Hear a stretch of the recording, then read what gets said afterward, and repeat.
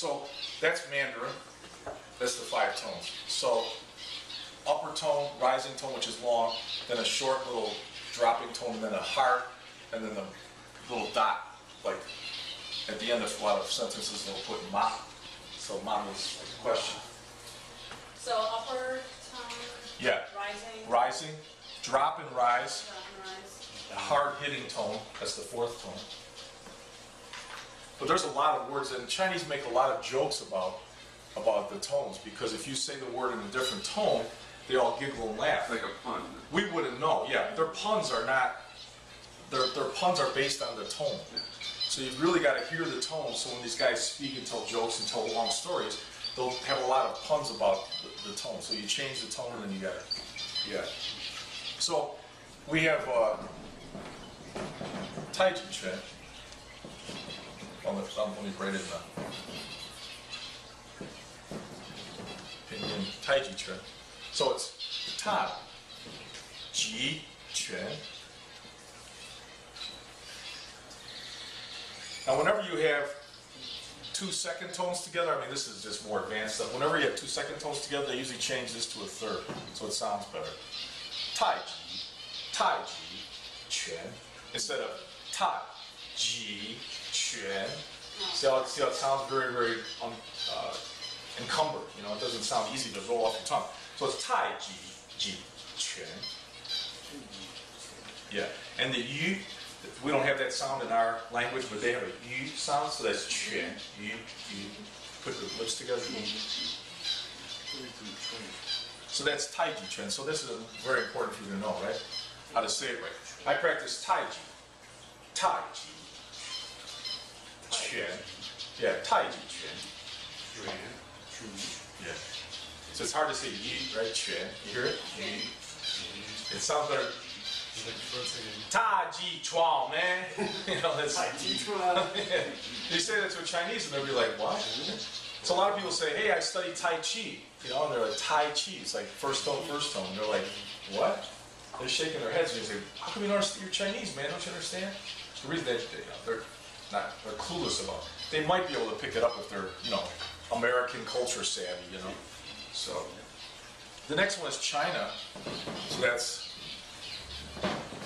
中国. And you add the, so 中国. Now watch, if I add the ren, which means people, 中国人, then this becomes what? 3rd tone, right? Because you got 2 second tones together. So 中国, 国, but now watch, 中国人, and this is a r sound. It's not really like a r like they do in Spanish, like the Latin languages. It's almost like a vibration. So it's 中国人. So it's like the tongue is curled in the back of the mouth. Yeah.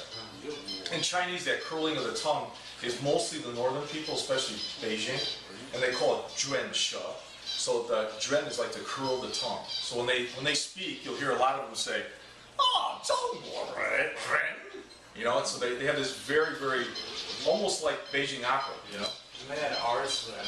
Right. So they'll like a Shaohai was a little kid. So they'll say Shaohar instead of Shaohai, it's Shaohar, because that R sound makes them curl the tongue. So to them it's more pleasing, more, you know, I don't know, aesthetics are better when you add the R. So everything is, ni har, you know, instead of ni hao, ni har. When I was walking, and I was in, let's see, I wasn't in Chiang Mai, I was in Chongqing. And I had a taxi driver, he caught me at the railway station, and he seemed like a legitimate guy, he was helping me out. And I said, okay, I'll go with you. So he asked me for, I don't know, 1,000 renminbi or something. It wasn't that much. He said, I'll drive you around all over the city today, and then I'll take you back to the train. I said, great, you know, so he took me everywhere. But one of his friends said to him, when we parked somewhere, he had another taxi driver friend, he said, Tasha Shay, you know, who was he? He said, what a car. And he should have said, wo da my, wo da, wo means my, da is the possession, kuren, ku is like your customer. So he said, what a car? He said, what a car. So I knew right away he was from Beijing, and I asked him, I said, is your family from Beijing? He's like, yeah, they. It's like, he was so surprised. But he had the drench, so he knew right away. Because most guys would have said, Tatra, what a car? He's my customer. So he said, what a car. So at first I thought he's talking about his car. And I said, no, he's got a Beijing accent, After that, he loved me. He was like, I was the greatest guy in the world. He's like, I could identify where he was from. So, America is Meiguo. Meiguo. And Mei means beautiful, and again, Guo is country, right? Zhongguo Ren. And what zhong is that? This is the Chinese zhong, the center. So they're the center country people. In other words, they believe they were the center of the world, of the universe. So they call themselves the center of the universe people. No ego in that. Yeah, exactly. No, not at all. Exactly. Not at all. And this character, Zhong, is like really, really important to the Chinese. My middle name is, so my first name is Xu, and then my middle name is Zhong, and then Yi. So Xu Zhong Yi is my Chinese name. So Zhong in the middle, it really says a lot about the person. It kind of sounds like Tony.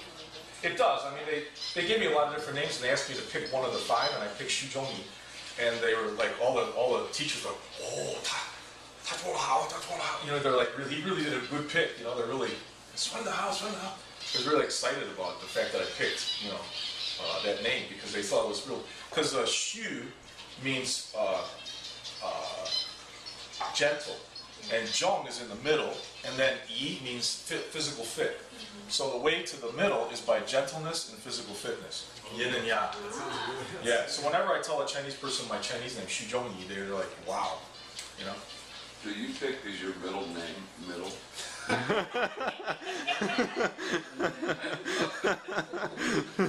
Actually, Zhong Yi is considered my first name.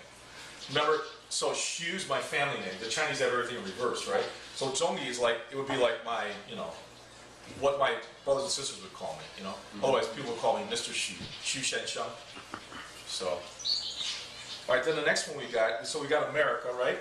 Meiguo. So, Zhongguo Ren. And then, most important for this class, obviously, is Lao Shi. There's that sound, right? Lao Shi. Lao Shi. Yeah. Lao Shi. So all over China, everybody, you hear Lao Shi, especially I taught a lot of universities and classes in Taiwan. So, everybody walked down the hall, Lao Shi Hao. Every in the mornings we're walking down the hallways. Everybody obviously knew I was a teacher because I didn't belong there, so I had to be a teacher. I wasn't definitely not a student. So when they say hello to somebody, usually they're going to give the title, and then they're going to add the word Hao at the end. Lao Shi Hao. I mean, they do shortened forms like morning is Zao, but most of the time they'll say Lao Shi Hao. They give you, your face, and then they'll say Hao means good. So Lao Shi good. Like we say good morning, and good morning. How are you doing? Are you good? And they're just like us, like I tease the students sometimes, and they'd say Lao Shi Hao, and I say Lao Shi Bu Hao. They say, oh, how. It's like, they were like, I'd say, Lao Shi Hao, I said, Lao Shi Bu Hao. Bu means not. So I told them I'm not good, and they'd be like, oh. And I'd say, did you see what I just said? Oh.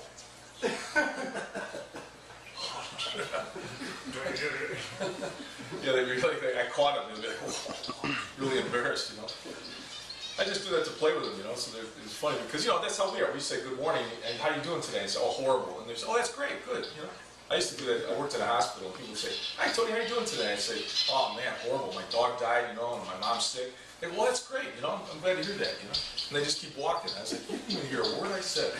Yeah, well, what if someone said something?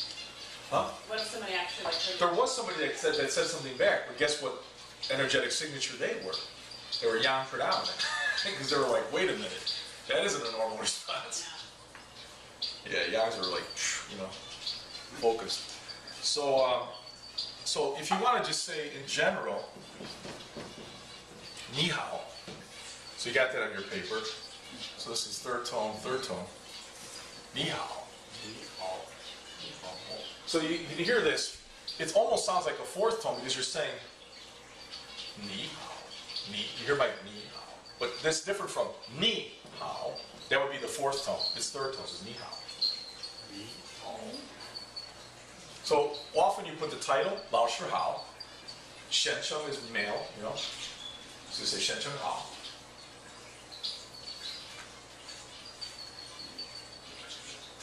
Usually what I didn't say, like to a female student, Xiaojie is usually for girl. I would just say Shui Sheng Hao. I would just say student hello. Shui Sheng Shui is a person of study. To Shui is to study. So then we got Lao Shi Hao, we see teacher hello. And what the teacher's response is Xue Sheng Hao. You see it? Second tone. Yeah, so Xue is the second tone.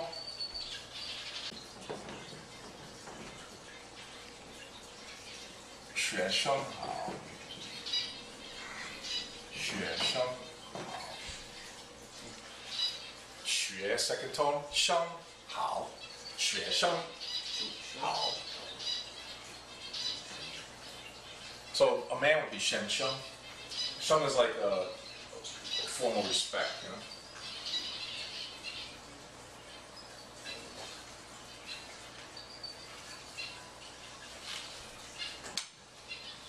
And then, real important, obviously, is Xie Xie, right? Yeah, so you can hear that fourth tone, Xie. And then the second one, they use the fifth tone on usually. So it's a little bit lighter. This is like the question word, so we put that fifth tone in there. So it's Xie. So you hear the real heavy Xie, Xie, Xie, Xie, Xie, right? So it's a real heavy first. And the second one is a little bit lighter. It's almost like the question. It's almost like staccato. Xie, Xie, Xie. So you hear that like that staccato hit. Xie, Xie, Xie. So do those two things mean the same thing, or are those? Yeah, it's like thank. Whenever you double anything in Chinese language, it's for emphasis. Kan kan. What? Kan kan. Yeah, kan means to look. So they say, or they'll say kan I kan means to, you know, to look, really look, you know. Kan I kan. Yeah. Hao hao. Yeah. I do that for like mother, like mommy and daddy too, right? Mama, baba. Yeah. Yeah, they're similar to us, you know. But sometimes they'll say ma. You know, but that's more of a close relationship. They'll say ma. You know, ba. They'll say ba. You know, when they're talking to their father. But if they're with a group of people, they would show them respect and say baba. Yeah. So the way you put this together, you'd say Lao Shi Xie Xie. Lao Shi Xie Xie. So you can see that on the paper, right? So you've got already the accents Lao Shi Xie Xie. So that's, you know, the one you can use at the restaurant all the time. It would say, I'm not sure the Lao Ban. Lao Ban. Yeah, I think Ban is the first tone. Lao Ban is boss. So you go Lao Ban Xie Xie. Lao Ban is like the owner of the restaurant. You know, if you go buy something, you'd say Lao Ban Xie Xie. So you'd say owner of the business, thank you. They do differentiate between male and female. They say Lao Ban Yang. Yang is an old Chinese word for female. But if you say Lao Ban to a woman, it's okay too. Like at Mei Sheng restaurant, right? You'll see me when I leave, they say Lao Ban Yang, Xie Xie, Xie Xie. You know? So you can just say Lao Ban if you want. You don't pronounce the N. Huh? You say No, you say the N.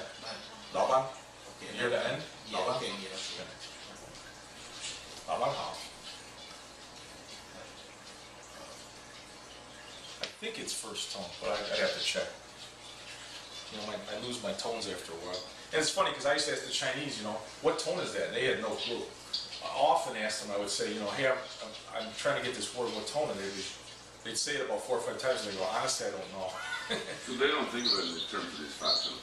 No, because this is the way they speak. I mean, they're raised from birth, and they hear it, and it becomes inculcated almost into their genetics. Their DNA has it. So eventually, it'd be like saying to an American, tell me about your culture. Well, most Americans can come up with mom, apple pie, and baseball.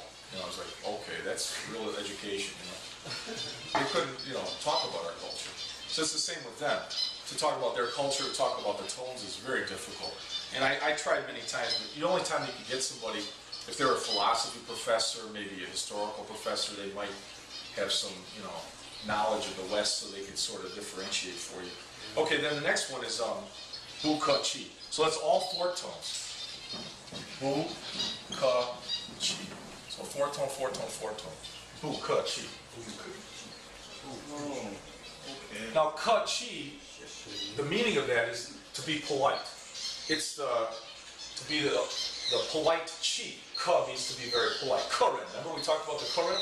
It's a guest. So it says don't use Bu. Don't use your guest Chi. Ka is a current. It's like a guest. So don't use your guest Chi. That's what they're telling you. Because you're breathing out, oh, you're welcome, you're welcome. You're saying to them, and then you say thank you, and they would say back, oh, don't use your guest Chi, Bu, Ka, Chi. So they're telling you don't, because air is Chi. So when you're, instead of saying, don't say you're welcome, you don't have to, or don't say thank you, you don't have to, they'll say, don't use your guest Chi. So everything in the Chinese is Chi, It's just, and they can't talk about it, They're not very erudite about their own language because it's just part of them. So if I broke this down for a Chinese, they would be like, wow, yeah, that's true. That's what we're really saying. We're really saying. It's like an idiom then. So we often use those same things in English and we don't think about what it means. Yeah, and all of their little idioms and sayings always have 4 characters to it. So most of the Chinese words are, like they're trying to tell you, don't do something, do something. It usually has 4 characters to it. Yeah. And then Shang Ke, so that means class begins. And let me see, I can erase this. The character for Shang is going up, so it's this character going up. And the character for Sha is going down.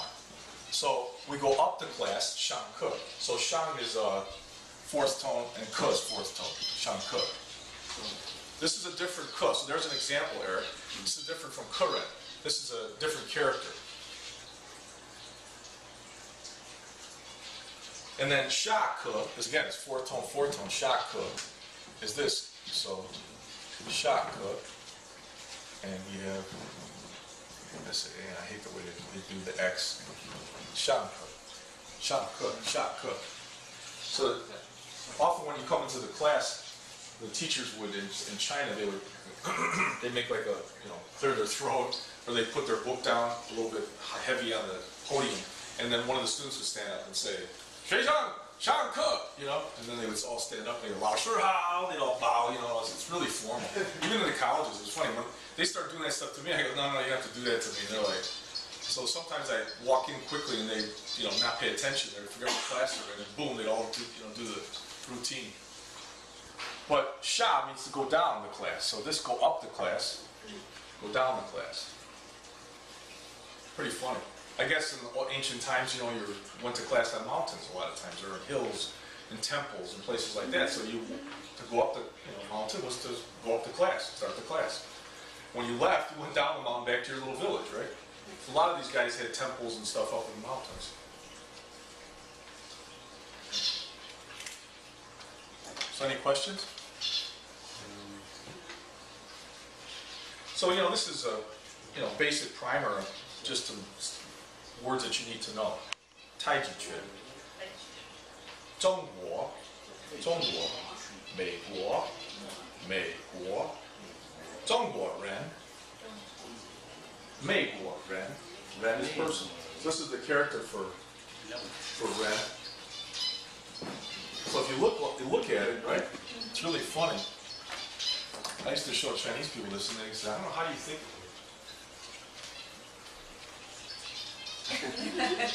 Yeah. Oh, yeah. See? There it is. Yeah. The person doing Tai Chi. Big is a person like that. Yeah, exactly. What is it? Yeah, arms out. The word for big, for large. And then small is a person on their knees. Yeah. Kneeling down. Yeah. Shao. Yeah. So yeah, it looks a lot like a person doing Tai Chi, or as they would say, a person taking a step, right? Right. So you're taking a step. you know, in Greg's class, I mean, they want to learn. That's the typical sign of an immature person. They want to learn. They don't want to take the time learning, you know. And if you say to somebody, Greg said to the class today, well, I'm going to tell you all, you know, this is going to take 10 years to learn. The next week there'll be 2 or 3 long, I guarantee you. And that's not an experiment you want to try because you don't want anybody to lose the chance to study Tai Chi Chuan. But I used to do that in the old days, and people would get, you know, in Pacific College classes, they would get really freaked out. You know, and I tell them that, you know, Tai Chi is something you have to fall in love with because it's so boring and so, but because of that, you get enlightenment. Remember what the Asians did. You do the same thing over and over and over again. Mandala, you know? And you just keep doing it, and finally you reach enlightenment. I used to think it was by reading more and going to more places, and I said, no, enlightenment comes by just doing the same thing over and over again, you know? Making your kids dinner every night. You know, they're running around the house, and you finally reach enlightenment of how precious they are to you or whatever, you know? That's what it's all about. Like you playing music with your son. You have that enlightenment about him that maybe normally people wouldn't have with their children because they don't spend that much time with them in their activities that they love, you know? So it's